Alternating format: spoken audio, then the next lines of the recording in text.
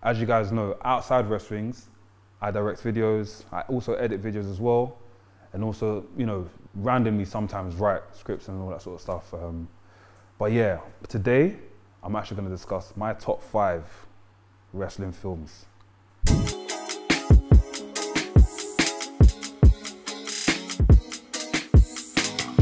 Number 1, Ready to Rumble.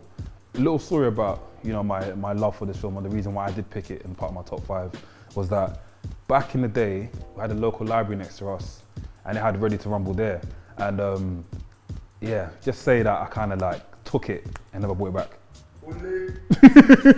I took it and never brought it back because of how sick the film was. I had a legit cassette with the adverts in the beginning saying, "Don't steal this film." So I took the film, never brought it back because of how sick it was. This film basically follows 2 big wrestling fans, basically like me. They try to get their favorite wrestlers back on track. He's kind of lost his ways and like trying to just retire from wrestling, but they're like, no, you have to do it. You have to get back into the ring. You have to get your title back. And that's what he basically did. It's such a nice film. It's just like one of these happy ending films, man. Like you just watch it and you're like, oh yeah, that's nice, man. It's got cameos from Goldberg, Sting, basically all the whole Nitro lot, man. Anyone from that Nitro era, like the peak Nitro era, they're all in it. Booker T, you name it. Rey Mysterio, Billy Kidman with the vest and the denim pants. Randomly, there's a scene with Goldberg talking to, I forgot his name, I think it's Gordy or Sean in the gym, and John Cena's in the back. So yeah, if you want to watch John Cena like before he became the Doctor of Ergonomics or the guy that he is today, then yeah, go check that out, man. Number 2, Fighting with My Family. This film had to be added to my list because of, just put this, anything that's wrestling related in a film, I'm watching it. I don't care what it is. But also because of how the story is told, it depicts the career of Paige, who's a former wrestler at WWE. I think she still wrestles. She doesn't wrestle no more. She's like a backstage or like presenter sort of type role now. Basically about her career and how she basically worked up the ranks of her being in the English independent wrestling, for her getting to NXT, for her getting to the main show. So it basically shows all of that. You've got cameras from The Rock in there.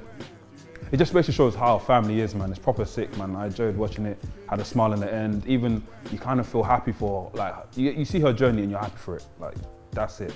And that's stuff you want to see in wrestling films, man. So yeah, Fighting My Family, that has to go number 2. Number 3, The Wrestler.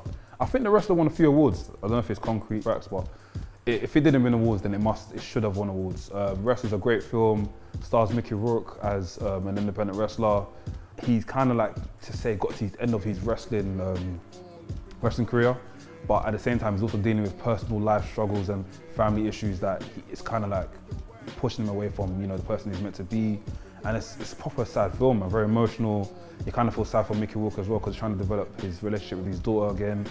And it's just, yeah, it's all mad, man. But the last bit of the film is proper nice. You watch it, and yeah, it's one of them happy films again, man.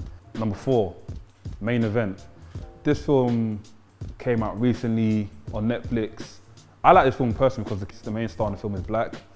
But yeah, the film was sick. Overall, I enjoyed, I like the fact that they brought in real WWE stars, like Keith Lee's in it, but Keith Lee's singing. He had the debut of Babatunde. I call it the debut because he was actually beating people up on that film, bro. Like the first time I saw Babatunde, he came in the Royal Rumble and he left like after how many minutes, but yeah, it was sick, man. And I think the reason why Babatunde is probably getting the biggest push, not big push, but the reason why Babatunde is getting a lot of screen time right now, or has been getting screen time this year, is because of that film alone, Main Event. Ever since that film's come out, like been seen on Raw Underground, he's even got drafted to Raw now, so yeah, it's a good film, man. Like you see the kid, like, you know, he basically finds this mask, this mystic mask, he puts it on and he becomes a complete different person to the point where his voice has changed. And like, before he was the guy that no one was looking at, no one cared about in school, but now he now becomes a popular guy, has superpowers, a bit like Spider-Man. You get bit by a spider and you're like some superhero, so it's a bit like that. So if you want to watch a film that's, you know, you can watch with your kids and, you know, feel happy and feel like, yeah, everyone can achieve something, then watch that. Number 5, Nacho Libre. This film is basically like the Main Event, but like a luchador type of version.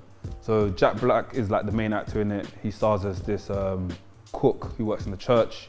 He wants to accomplish the dreams of becoming a luchador. It's quite funny. You know how Jack Black is in these films, man. Funny guy. To be honest, if you like wrestling or any sort of thing, like any sort of like, you know, wrestling culture, then this is the film for you, man. It's got one of the biggest actors at the time.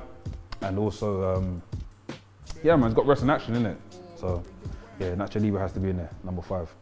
that was my top 5 wrestling films, wrestling inspired films per se. Not in any order. If you guys got any wrestling films that you would like me to watch or like anyone else to watch, just throw them in the comments, share your knowledge with us, and we'll share the knowledge back to you, man. But yeah, man, I've been a Nafi, and peace.